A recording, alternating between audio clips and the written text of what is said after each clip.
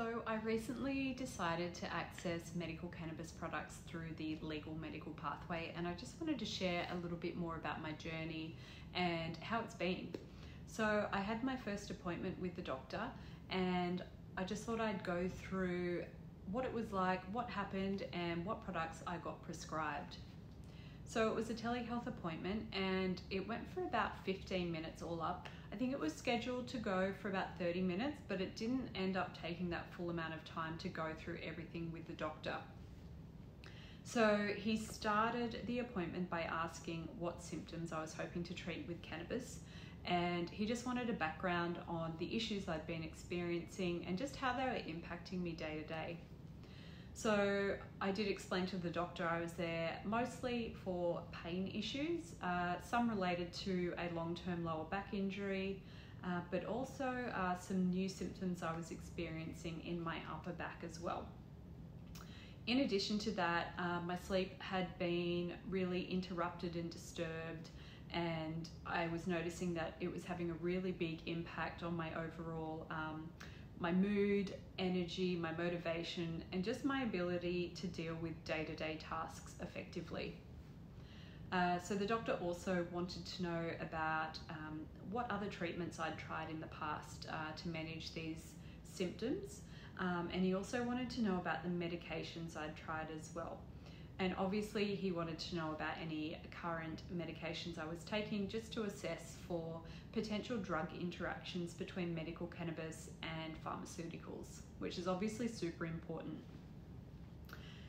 He also wanted to know if I had tried cannabis or CBD before, and I decided honesty was the best policy in this instance, and I did tell him that I had tried a full spectrum CBD oil in the USA, and that I really had amazing results from this product. So he was super supportive of this actually, and he said it's great that I've tried some black market products because now he has that baseline knowledge that previously cannabis has had a positive effect on me.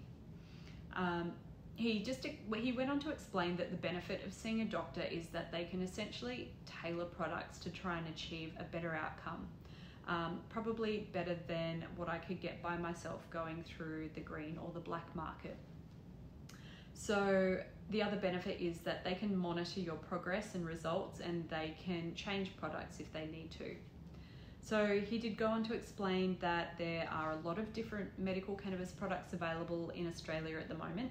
Some are Australian and some are also from overseas manufacturers. He made a few recommendations on products he would prescribe for my specific conditions, and I ended up getting a full spectrum CBD oil for the daytime and a THC and CBD blend for the nighttime. So I was quite specific with the doctor that I wanted a high quality, organically grown product from Australia. He wasn't able to tell me whether the products were organically grown, just that they were manufactured in accordance with the good manufacturing practices. Overall, the appointment was a positive experience. The doctor was super supportive of my journey with cannabis, but I did find there was overall a lack of knowledge sharing between doctor and patient. I think if I was a complete newbie to cannabis, I would have been a bit confused after the consult, particularly in terms of how the products might make me feel. And this is specific to THC because it does have the potential to make me feel high or impair me. So I think there is a little bit of a gap in terms of the knowledge that patients are leaving appointments with. He also wasn't able to give me a huge amount of information about the products either, and I did end up calling the manufacturer to try and get answers to my questions. So the appointment did wrap up pretty quickly. As I mentioned, it went for about 15 minutes. The doctor then emailed through the e-scripts so I could have them filled. In that email, he also included a titration dosage guide to follow. So that made it really easy for me to understand how much of both products I should start out with and how much to increase by at what time intervals. The doctor also made some recommendations for pharmacies as well. I did end up going to my local pharmacy, and they did quote me $30 less than the other recommended pharmacies. So it can actually be worthwhile shopping around for quotes when it comes to filling medical cannabis scripts. There is potential to save a few dollars by doing that. So in the next video, I'm going to talk more about the products that I received, what I think of them, and how they're working for me.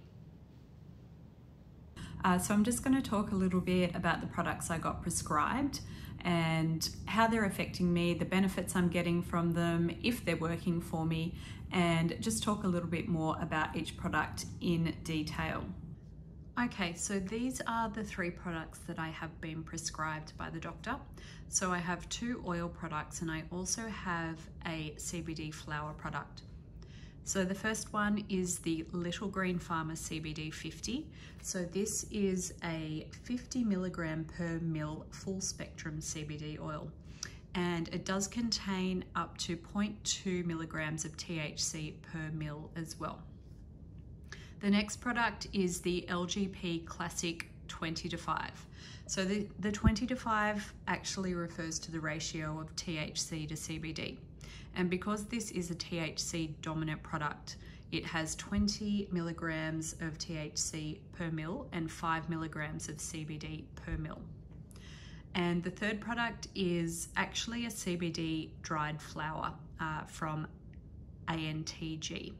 So I'll just talk about each of these products in depth a little bit more now. So the first product I'm going to talk about is the Little Green Farmer Full Spectrum CBD oil that I was prescribed. So it is the CBD 50. So it contains 50 milligrams of CBD per mil, and it contains up to 0.2 milligrams of THC per mil.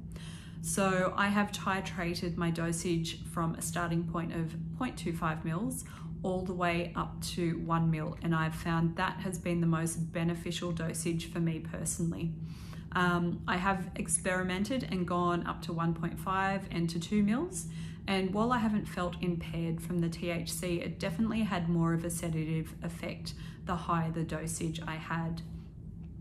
So with this particular product, it was prescribed as a daytime product, basically because it wasn't meant to have any impairment or sedate me. In fact, the doctor said potentially it could even have the opposite effect to that. So it could be energizing for the daytime while also simultaneously helping control pain symptoms. So just a little bit about how this smells and tastes. I will show you. Every time you get a medical cannabis product prescribed, you get a little syringe, and it has very small dosages starting at 0.1 mil all the way up to 1 mil. So you can be really precise when you're titrating your dosages up or down. So as you can see, this oil is very, very clear. It has very little flavor or smell, to be honest. It's in terms of the terpenes, it's super mild. It actually has quite a creamy, nutty flavor. Because of that, it is an easy oil to take. There's no overwhelming flavor to it or scent. It's very smooth, I guess, is a good word to describe taking it.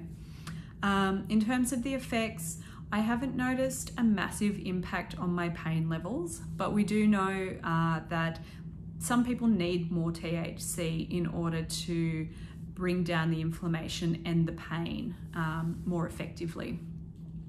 So it also hasn't helped me with sleep, but it was prescribed as a daytime product as well. The thing that it has helped me the most with is bringing down stress levels and managing. Okay, so the next product I'm going to talk about is the Little Green Farmer LGB Classic 20:5. So as I mentioned, 20:5 refers to the ratio of THC to CBD. This is a high THC product and was prescribed as a nighttime product because it obviously has the ability to impair me and also sedate me. And it was prescribed to help manage my sleep issues and also just to help with those chronic pain symptoms that I have been experiencing. So in terms of this oil, it is quite a bit darker than the full spectrum CBD oil. And to me, it has more of a piney, minty kind of smell to it, and also flavor as well. It actually smells really beautiful. The terpenes in it are really nice, and the flavor is really nice as well. So for me, this particular oil was very strong. I obviously have a very low tolerance to THC.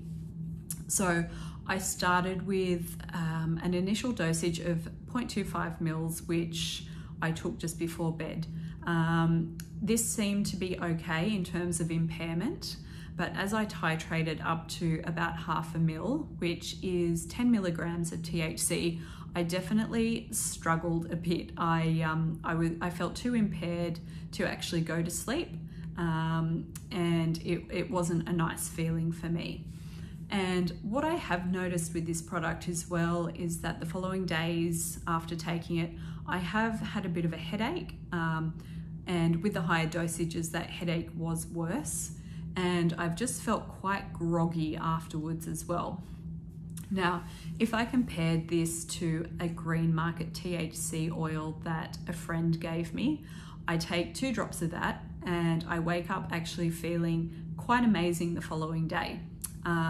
So I'll feel super energized, really positive, and my pain levels have gone way down.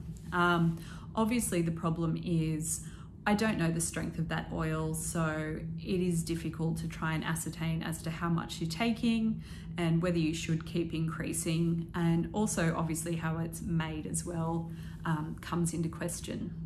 So unfortunately, that particular 20 to 5 product did not work for me personally, but we do know that cannabis strains affect every single person differently.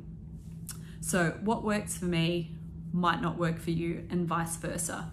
And I have read quite a few reviews on this particular product as well. And there was one person who mentioned that they had similar symptoms to me, where they had a bit of a headache the next day and just felt a bit hungover or groggy the following day.